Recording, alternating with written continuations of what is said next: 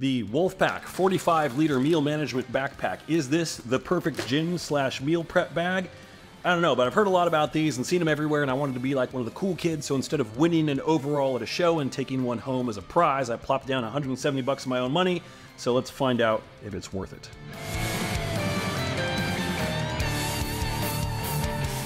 Darren Starr here once again, and today I'm going to unbox or unbag this 45-liter WOLFpak meal management backpack and give you my first impressions on it. This particular bag is the 45-liter Nightshade Edition meal prep bag, which retails for about $195, but with a discount code, you can knock 20 bucks or so off that price.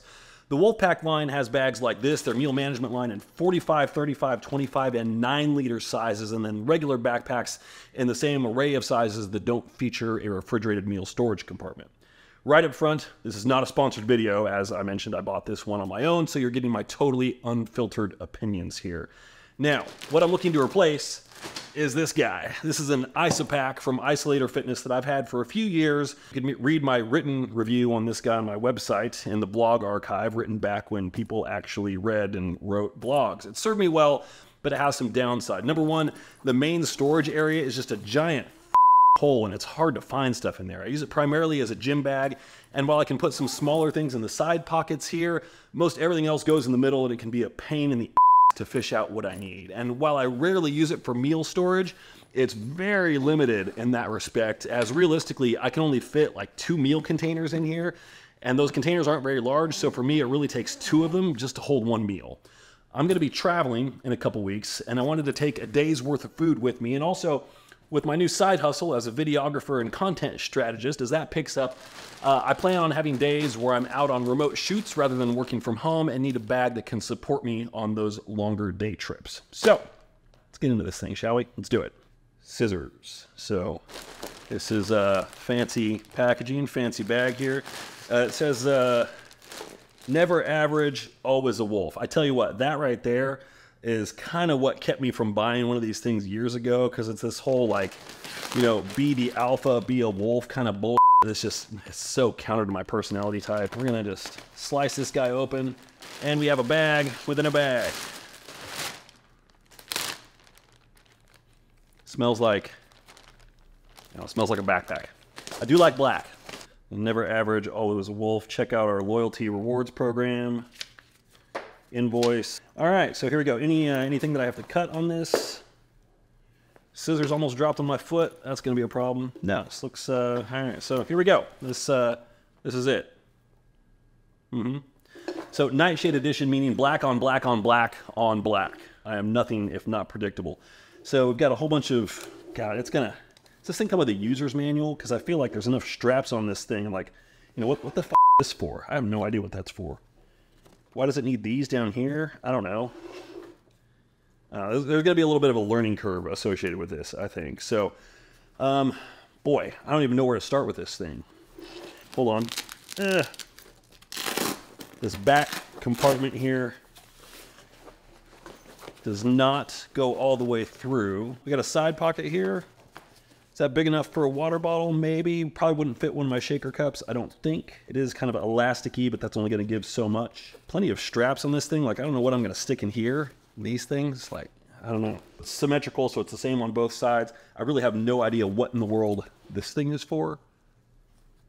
Like, is this from like my skateboard or something? I have no idea. From the top here. Big bag here. So this is where, let's see, from the top here, that's nothing, that's sewn shut. So this is the large main compartment. You've got padded storage here for a laptop. I could fit some laptop accessories, power charger, mouse in here, and then a zipper pouch. This is mesh here for, you know, stuff, you know, for all your CDs that you need to carry around or whatever. Again, going to be taking this for travel. This will not be my only bag, but it will be my daily carry, so it's going to have meals in it. I will have my laptop with me, and I would like to carry some gym accessories as well. The real question that I have is this going to be acceptable for my typical day-to-day gym bag here when I'm at home as well? The ISOPAK, while it does have just the giant gaping maw of the main compartment in there, I can fit pretty much everything in that, which is nice. It's hard to fish specific things out of it. This looks like it's going to be a little bit more limited in what it holds outside of meal stuff.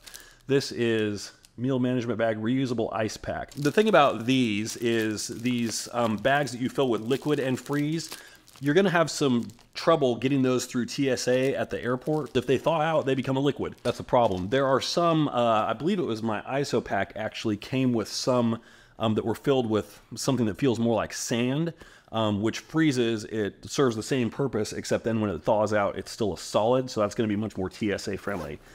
This main pack here, okay, so I see now these straps on the side are to restrict that from opening up too much, but you can open it up pretty far if you wanted to.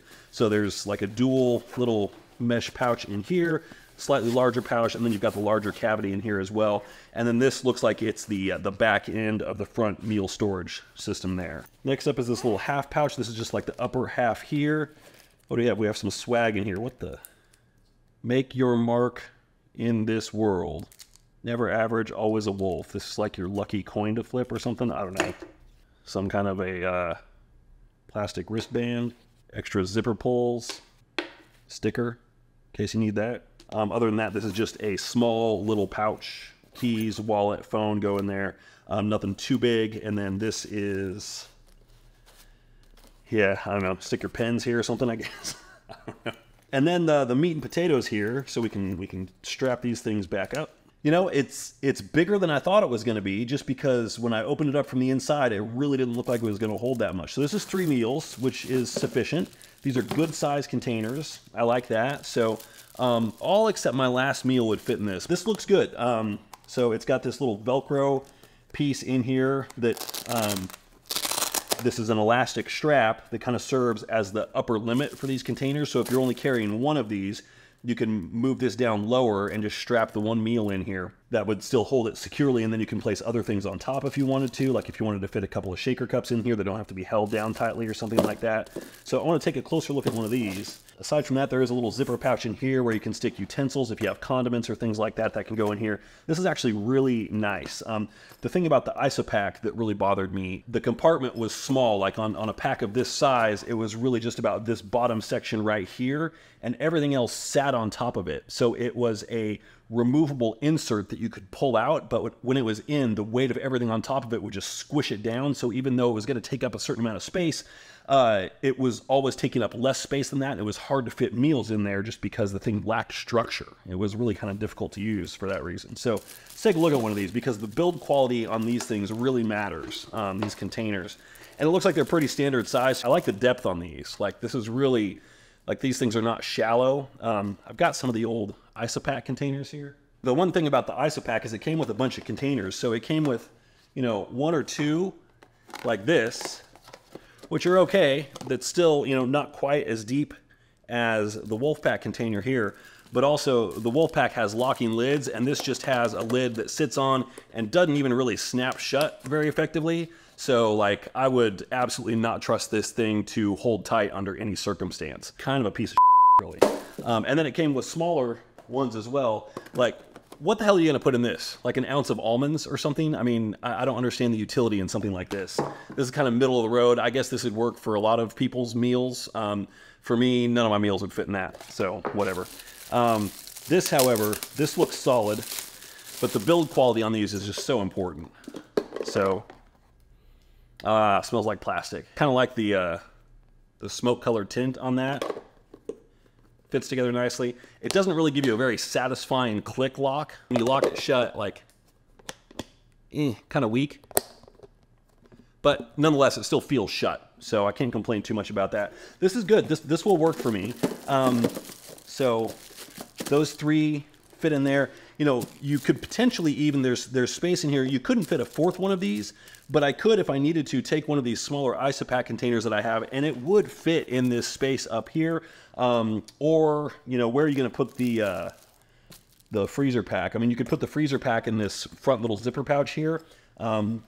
There is enough room, like there's enough room for this to breathe.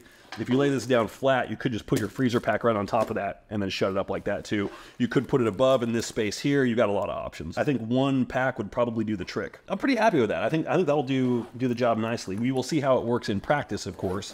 But conceptually, I'm pretty happy with that. The reservations that I have, where is everything gonna go on a daily basis? Like, what I might have to do, and this might end up just working out really well for me, is pare down the amount of that I take to the gym on an average day. Because currently, if we look in this ISOPAC, this is a big can of worms right here. Extra shirt from today. This is my travel bag, my extra toiletries bag, which in here, I have any number of things. I have lifting straps, I have knee wraps, I have my own little single handles that I take to the gym with me because I don't want to touch anybody else's. I have wrist wraps, I have ankle cuffs. These are old ones that need to get thrown away, actually. So I've got all that stuff just in this separate little bag. This is the stuff that I'm into most commonly, so I like to keep this separate so I can just pull the whole bag out. A ton of bands, my new ankle cuffs, which are big and bulky and don't fit in the toiletry bag. I got headphones, I got a nasty shirt from probably 3 weeks ago. Oh God, another nasty shirt from 3 weeks ago. More bands, and my own locking collars, which realistically, I mean, I don't need to carry these around with me anymore. So I can probably pare down a lot of this crap and just take the essentials with me. And realistically, like these ankle cuffs, there's one day of the week where I need to take these with me and I can just leave them at home the rest of the time. The bands, I think at this point, I'm really only using 2 of these bands for my warm-up routine, so I can probably pare that down a little bit as well. So I think it'll work. I can still fit everything in here. I think I'll be able to travel well with this. The laptop will go in here, the iPad as well if I wanted to. So I think I'll be in good shape with this. So I will be curious to see how it works in practice, and I'll start using this tomorrow. I also take with me a gimbal for my cell phone because I'm a dork. I take an action cam, a GoPro-like camera with me as well, and some other stuff, so there's a lot. But I think there's a space in here for most of that stuff, and it's a little bit more compact as well. The one thing that I really like in a bag that this does not do is does not stand up well on its own. So you put this down somewhere and you're gonna need to lean it up against something. That's a small thing, but it's not nothing. We'll see how it goes. I will keep you posted. Watch the shorts on my channel, and I'll give an updated review of this a week or 2 down the road and let you know my initial thoughts. And then also, I will be doing a travel vlog once I hit the road and go to Oregon in a couple weeks, and I'll keep you all posted, and you'll see me wearing this thing on that trip as well. So, questions, comments? Do you have one of these bags? What are your thoughts on it? Pros and cons? Let me know in the comments. And thanks for watching. Check you out next time.